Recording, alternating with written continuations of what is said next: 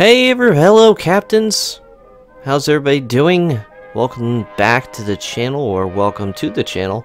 Raspberries Gaming here, and hope you had a fantastic 2020 as the ball dropped. I know a lot of people were not happy with the recent update, with the Puerto Rican Gorizia.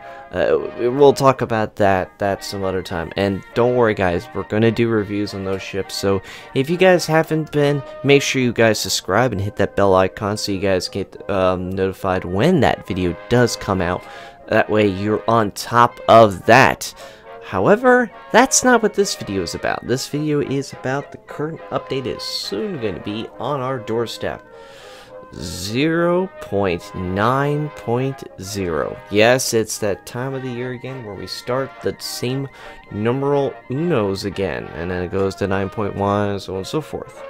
But this one is going to be a little different. So let's go through the update, which will be coming out Wednesday. So you're going to have early access for everybody to the British heavy cruisers. Hawkins, Devonshire, Surrey, and Albemarle. Sorry for you British guys, I apologize right now. Albemarle. That name is just tough to say. Drake and Goliath are not available yet, but at least these ones will be available. Basically you'll have high explosive. These things are going to have higher armor than compared to the other ones. Tier 10 is going to have calibers up to 234 millimeters. With armature penetration from the high explosives up to 58 millimeters thick. Additionally, the repair party consumable is capable of restoring 60% of non-critical damage. So you guys are going to get directives, 36 missions spread across the 4 directives. The first directives will be available on the release of 0.9.0, and those will be locked the following week. Completing missions will bring you signals, expendables, camouflages, credits. Completing directives will reward you with British tokens. And various tokens, then you can guys replay, and you can get your early access to these British ships. Some people like me, I don't like doing that, but it is what it is. Anyway, so the contents are currently available, will be visible to you. Each exchange contents will be next random bundle visible to you. Bundles do not contain ships, may appear more than once. So like you said, here's the Imperial bundle. You spend the balloons or that, and you can. So here's the credits. Here's the balloons. So if you spend 20 of the tokens, this is what you can get. I like the coal paint, thankfully. But if you guys can see, you can get a lot more coal from actually unlocking. And of course, you guys are getting those Union Jack camos again. Now for the next big thing we'll talk about. By the way, guys, British tokens this is what will happen in 0.9.2. That will be the last update for it, and each one token will be a rate of 1 will equal 4,500 credits. So, clan battles will start on January 22nd, which is a week after the fact, on Wednesday. So that's gonna be a little crazier now. That's gonna be 7v7. Maximum 1 battleship, and for you guys out there, the rewards will be 11,000 steel and additional wars as well, which probably is coal and other things. Here's the kicker with this season, which is going to be called for the 8th clan season, Sea of Fortune. You get Hotspot, Sea of Fortune, Tier, Desert, Crash Zone, Alpha, Mountain Range, Land of Fire, and North. And you're guaranteed a cyclone's guaranteed to appear in each of the following maps. Mountain Range, Land of Fire, and North. Spotting range during a cyclone is 12 kilometers instead of 8 in random battles at the point of time in which the cyclone appears, as well as its duration is strictly predetermined and don't change. We'll go into more detail. If you guys are interested, let me know if you guys want more details on this season of clan battles. More willing to talk into it. Now for probably the most controversial thing we gotta talk about. Unique upgrades. We all know that you were grinding them for quite a long time if you're certain of them. And rightfully so, like some of mine.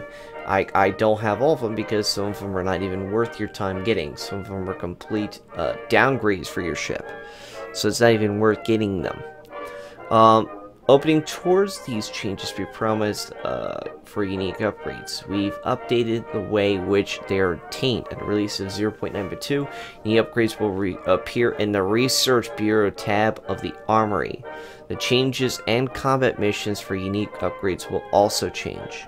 The combat missions and rewards for unique upgrades for Tier 10 ships will can still be received until the update is 0.9.1. So the next update, guys, if you guys don't finish any of your unique upgrades you're currently grinding, you got one more update to go. Finish them before this patch, because 0.9.2 is changing to the Research Bureau. We'll go into more details on that. Any missions, combat missions already obtained prior to this point will expire December 31st, 2020. So if you guys have any missions you want to do, you gotta finish them by the end of the year, actually. We're gonna update the existing upgrades and add a few new ones in the future. Well, about time. They missed a few. They added ships to collaboration of Apache Blue Steel. Custom ships becoming premium ships now. So all these ships here are now going to get a finally a premium mark. We're also getting 3 new ships for the Lunar New Year for the Pain Nations. You can actually look it up on a dedicated article on learning how to get them. Now let's go look at the game balance changes. This is actually something that we always need to talk about a little bit. Hindenburg, the guns are going to get reduced. Their shells reload is going to go from 10.5 to 9.8.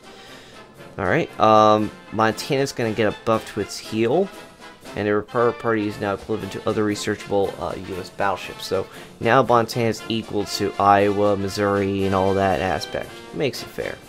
Soviet Kremlin's health pool of its A8 turrets are reduced by half.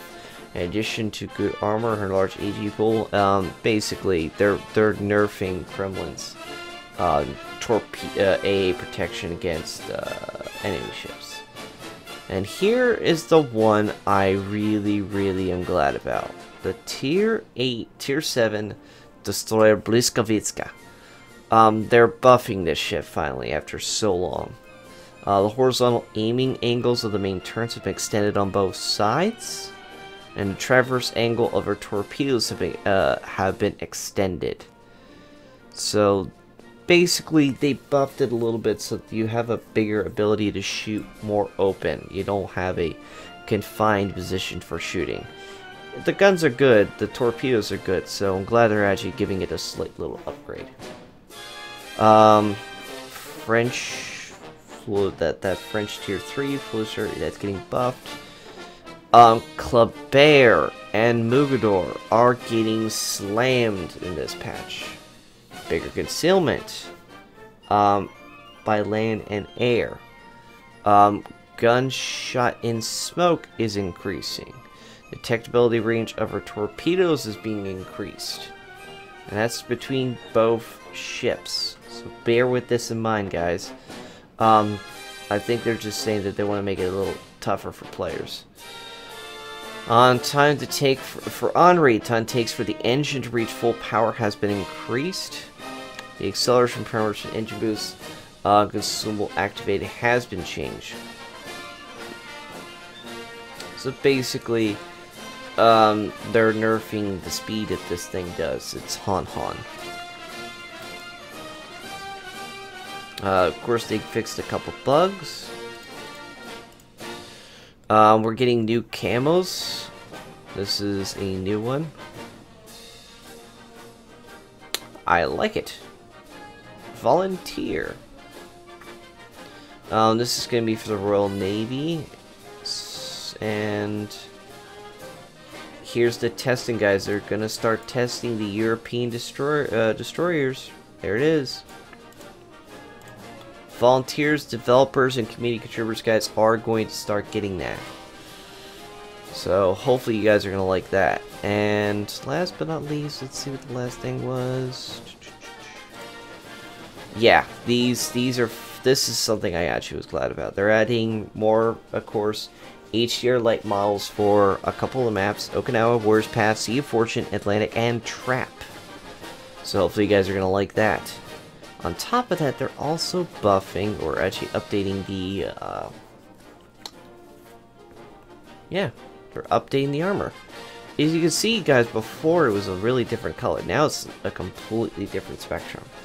And this will allow you guys to actually, and I think this is actually a good point, is you can look now a lot better where the torpedo bulges, so you can precisely hit where you need to hit a ship. So you stop hitting the torpedo protection, and now you're going to actually hit those citadels. But bear with it, on most cases, it's going to probably do more overpen, so you take what you take. I think that's pretty much for this update 0.9.0. Let me know in the comments down below what you guys think of the update. Do you guys love it? Do you guys hate it? Do you think that you're going to be looking forward to trying some of these new ships? There's Hawkins, Devonshire, sorry, and God, I hate seeing this name, Marlene. That is a tough name to say. Jesus, bleh. These are bad taste in my mouth every time I have to say that. By the way, guys, those directives has to be completed. You have the directives can be completed until February 10th. My local time is Eastern Standard, so 5 a.m. So please make sure you move as quick as you can if you're trying to get some stuff.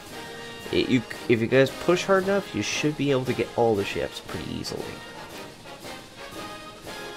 But remember, it comes for your daily ship. You got to get the tokens, and those tokens turn into things. 20 tokens give you a chance for any of these items. So, good luck to you out there, captains. I hope you guys enjoyed this video. As always, leave a comment. If you guys like it, hit that like button. As always, take care, and I hope to see you all on the high seas.